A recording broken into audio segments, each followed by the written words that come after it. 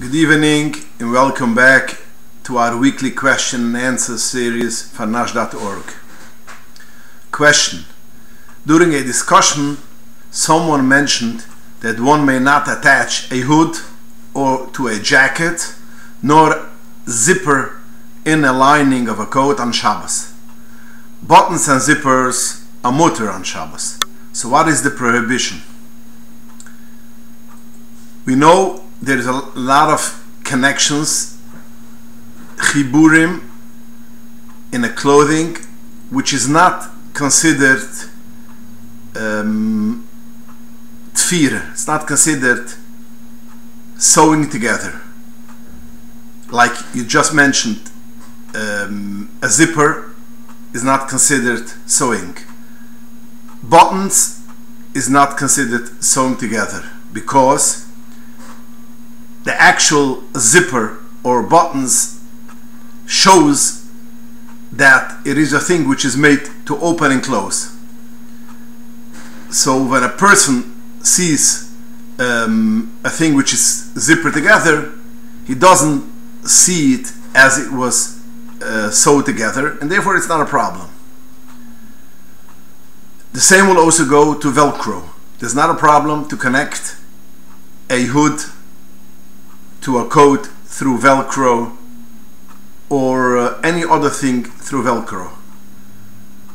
So therefore, putting in a lining into a coat, for instance a winter coat, putting in a lining is not a problem, even if you put it in and it will stay the whole winter, because the essence that it's only a zipper or Velcro shows that it's not something which is sewed together. It's not called tfir.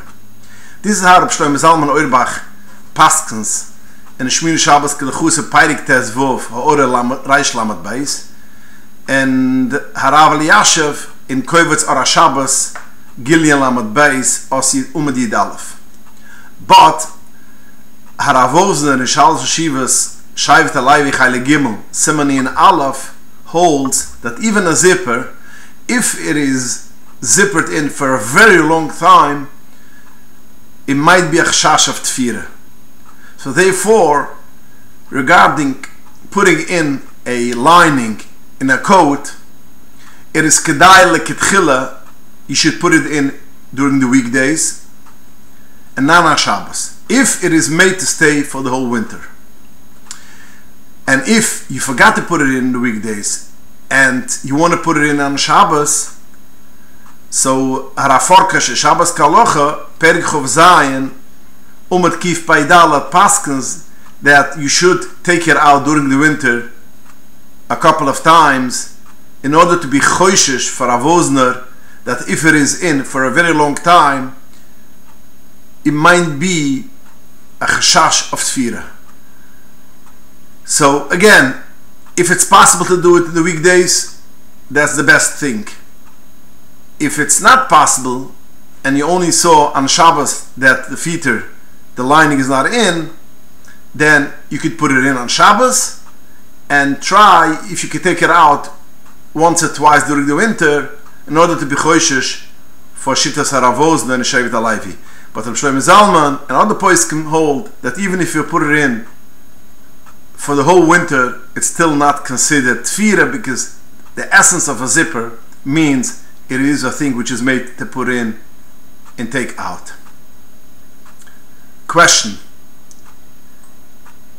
can a ger tzedek say Kaddish Yosam on his parents, the goyim? And number two, can a ger tzedek say Kaddish Yosam if his biological goyish parents are still alive? Because we know a person which has his parents still alive doesn't say Kaddish Yosam. Could a ger tzedek say Kaddish Yosam?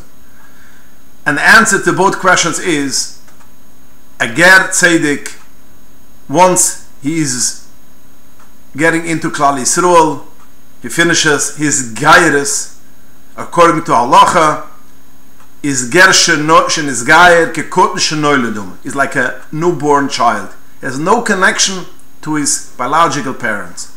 And therefore, yes, he could say Kaddish Yosem for anyone else, even if his parents are still alive. And no, you don't say Kaddish on your non-Jewish parents, since you have no connection to them anymore and they're non-Jews. And even if they were Magayed themselves, you and your parents had no connections, so you don't say Kaddish on them. But if he wants to say Kaddish on someone else, even if parents are still alive, he could say Kaddish because he has no connections to his biological parents. Question: we like to put in hard-boiled egg in the cholent and eat it Shabbos in the morning. Can we take it out from the cholent Shabbos in the morning and dip it into a cup of cold water in order to cool it off? And if we cannot, can we rinse it off with cold water? A very good question. The Alter Rebbe writes in Shulchan Aruch, Siman Shin Yud Ches, Sof Siv Chof, it's not permitted to take a piece of meat which is hot, Yatsoldas boy, and to put it into a liquid which is cold. Because although you could mix together hot water and cold water, and we don't say there's a problem of bishul, the cold water does not get nisbashel, cooked through the hot water, but since this is a dover gish, it's a solid piece of meat, and it's yatsoldas boy, where you put it into a glass or a plate which has liquid, we say that till the water cools off the solid meat, a tiny drop of the water gets cooked, and therefore it is bishul. So therefore, this is basically a Magen Avraham says it, the Alter Rebbe paskens it la halacha. And therefore, you cannot take a hot boiling egg which is just out from the cholent and dip it into a cup which has cold water, because till the egg will become cold, a drop of water would be in its bashel, will be cooked, and that's osir. The same will also go, you cannot take out a hot piece of potato and put it into cold borscht or into cold oil, because a tiny drop of the liquid will get cooked till it has the koyach to cool off the potato. So you cannot dip it into a cup of hot water. Now the second question is, can you rinse it off with cold water? And for that, the answer is yes, you could. Because since the water keeps on running constantly, so this half a second which the cold water is connected, touches the hot egg, we say does not, in this second it doesn't get cooked. When you put in an egg in water, it has time to cook the water, and therefore it's usher. But once you rinse it off with cold water from the sink, it is not a problem, because it's a very tiny second that this water touches the egg, and therefore it is not a problem to rinse it off with cold water. And this is how it's pasken the Shmir Shabbos Kechusa Perik Aleph Sif Samach Zayin, and the Moira Shabbos Chaylik Aleph Sima Vuf, and Shabbos Kehalucha Perik Yid Bais Sif Tez Vuf and Sif Tez Zayin. Now there are some poskim which will say that you could put it in also in a cup of hot water, but as I mentioned before, the Magen Avraham says you cannot do that, and the Alter Rebbe paskens like that, and we as Chassidei Chabad, which go according to the Alter Rebbe, could not put in a egg or a potato in a cold liquid. Question: is it okay for one to have a variety of mezuzahs with different scripts, like Sfardi, Ari, or Alter Rebbe scripts in one house? Now the Shara Tshiva, Simel Amad Vuf Sifkun Aleph, brings down a machloikes if one type of script passes the other type of script. That means if the Alter Rebbe's script passes the Arizal or passes the Bes Yosef or not. It brings down from the Birkei Yosef B'Shem the Maram Chaviv and Maram Alka that there is possible that one script passes the other script, but a whole bunch of other Achroinim disagree with them and hold that it's not a problem, and it's brought down in Mugen Geboirim similar Madvuf Sifkot Beis, and also in Shal Shivas Marsham Chaylik Bay Sim Kiv Chuf. And Minket Cheruf and As Chaim has a whole shmiz that basically it's not necessary that one script passes the other, but since we have Poiskim which say it is a problem, so therefore the Skumas of Poiskim is that whenever it is in one Sefer Torah, for instance, that means some Yerias in the Sefer Torah will be Arizal, some will be Sfardi, some will be the Alter Rebbe, it is a problem, and therefore you should not do it, because since there are poskim which say one passes the other one, when it's in one Sefer Torah which is started the Sasra, so you should not do it. But that's only if it's in a way that it's in one Sefer Torah. But when it is separate mezuzahs, separate doors, it is not a problem to have one door should have a mezuzah according to the Bes Yosef, and one door according to Arizal, and one door according to the Alter Rebbe, since every door in every mezuzah is a separate mitzvah, so it's not a problem. And this is how it's paskent in Baras Yecheskel, page 8. Question: is the Alter Rebbe script preferred? And the answer is yes, of course. If it is written according to Halacha, of course the Alter Rebbe's Ksav is preferred. But we have to make sure it's written according to the Halacha, because there are some Soifrim which write according to the Alter Rebbe, and it is problematic halachically, because it is some letters of the Alter Rebbe is quite difficult to make, and if you don't make it correctly, it can have a problem halacha. So therefore, if you have a Sofer which writes the Alter Rebbe's Ksav perfect and it's 100% according to halacha, yes, it's preferred that we should go according to the Alter Rebbe's Ksav. Question: can I make Havdalah on Matzah Shabbos before I daven Ma'ariv? Yes, you could do that. The Alter Rebbe writes in Shulchan Aruch Tzimah Reish Tzadik Gimel Sif Aleph, quote, Nahagim, the minig is that we delay davening Ma'ariv at Matzah Shabbos because we want to be moisev michol ala kodesh. We want to bring in and have Shabbos should be extended into the weekdays. So therefore we push off a little bit to daven Ma'ariv on Matzah Shabbos to bring in some more minutes of the weekdays into Shabbos.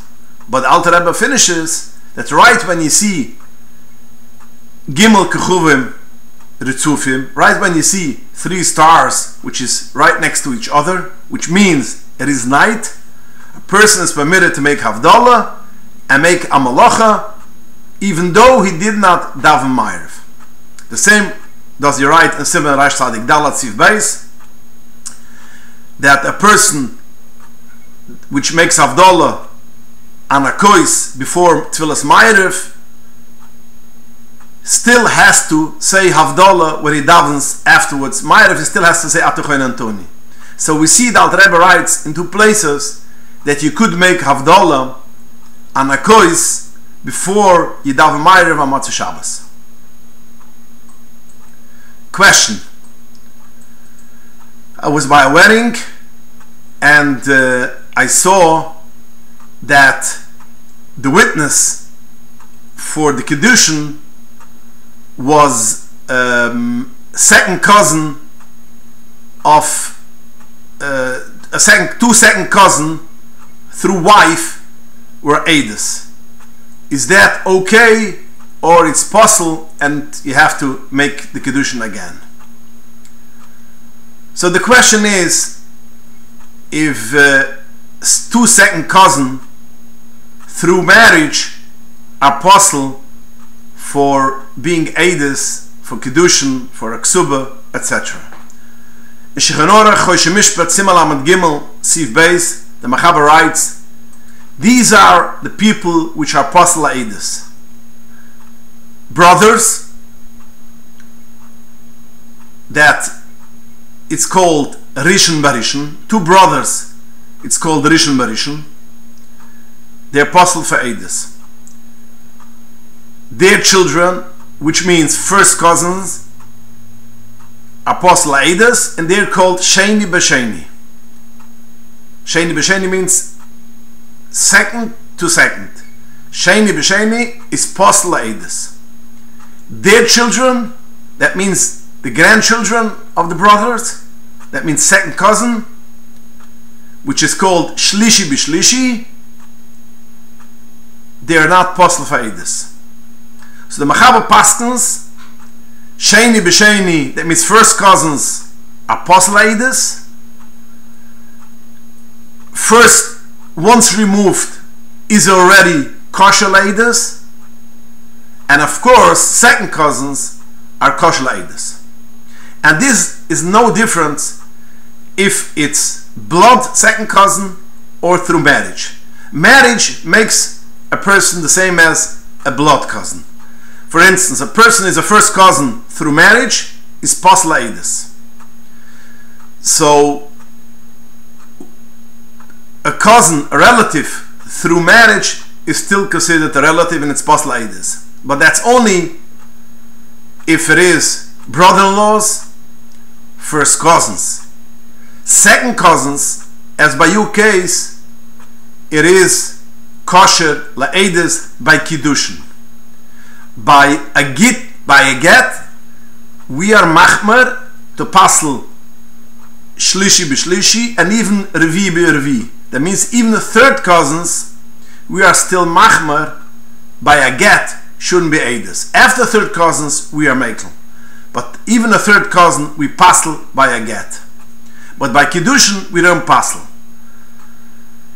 But even though we don't passel second cousins by a chasana, by kiddushin, the Nachlas Shiva writes that lekitchila, the minig is that you don't take cousins, even shlishi b'shlishi, that means even second cousins, we don't take to be eides for a chasana. So to answer your question, lekitchila, we don't take second cousin to be eides. But if it happens to be that second cousins were Edom on a Kiddushin or on a Ksuba, it is kosher with the Evet, and you don't have to make over the Ksuba, and you don't have to make over the Kiddushin. Question: I washed milchig dishes with a band-aid on one finger. While I was peeling onions and garlic with a fleshig knife, I realized that I was wearing that same band-aid. What is the status of the onion and garlic? The answer is no problem. The onion does not get milchiks because it touches a band-aid which was on your hand while washing milchig dishes. But since you cut it with a fleshig knife, the onion or garlic is fleshig. But nothing happened because you washed dishes, even you washed it with hot water and you had on a band-aid. It's not a problem that with the same band-aid you cut an onion with a fleshig knife. But you have to make sure to wash it off, just in case some be'en of the milchik stayed somewhere underneath the band-aid and it might, when on, fall on the garlic, so therefore it's kedai to wash it off, but it does not become treif, and it does not become milchig, and it stays fleischig since you use the fleischige knife, and it's okay. Question: is it okay to cut onions or garlic with a milchige knife on a fleischige dish? And if you did cut it, is it a problem? Does it get usher or not? Now the Chochmas Odom Klal Chavov Siv Beis writes that if a person cut something which is sharp, he speaks about herring, on a plate, a dish which is usher, treif, the herring becomes usher. Why? Because since you have a knife over here and there is also salty, it's sharp, so doichke der sakina, the pushing of the knife together with the sharp thing, takes out the blias from the plate on what you cut it, and therefore it is a problem to eat. And it finishes, although I heard from people they are makel, they are lenient with it, I don't agree with that, and I hold it's a problem. Also the das teure b'janrov in Simon Tzadik Wuf Divera Maschel im Chotach Metzolem speaks about this question. If you could cut with a milchige knife an onion on a fleischige teller, on a fleischige plate, and it brings down that in Sefer Yehoshua Psukim Simon Kivchuv Beis holds it's not a problem. Only when you use it in a grinder, etc., but not when you have a knife and the knife cuts it only on the plate. But it finishes idvarv tzorechien. That means I don't understand exactly the Sefer Yeshia, and he doesn't want to be makel like the Sefer Yeshia. And he makes a difference if you cut it strong. That means if the knife went down on the plate strongly or gently, and he says if it went very harsh, then you should be machmar. If you went very gently, you could be meikel. And afterwards it says all of this is only if you used a knife which is fleischig and the plate was milchig, because since most time when you use a knife which is fleischig, it comes with hot, so therefore it's a problem. But if you use the milchige knife, you could be lenient.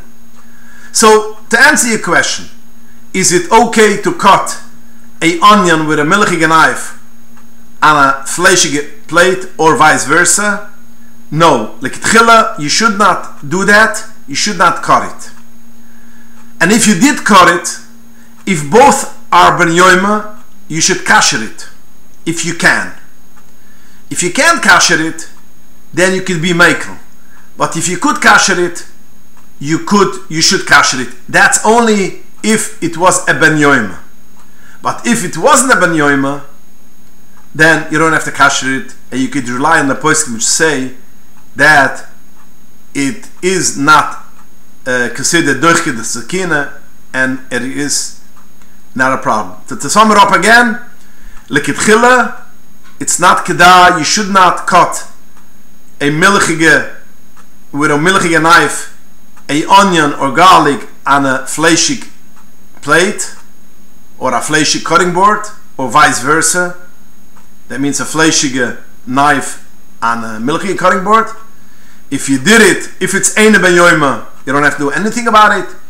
If it is ben yoima or one keli is ben yoima, you should kasher if you can the ben yoima one, and if you cannot kasher it, it's such a keli that you cannot kasher, then you could be lenient and you don't have to kasher it. Thank you for joining us, and please join us again for the next shir, and send in the questions to inbox@Anash.org. Good night and have a wonderful week.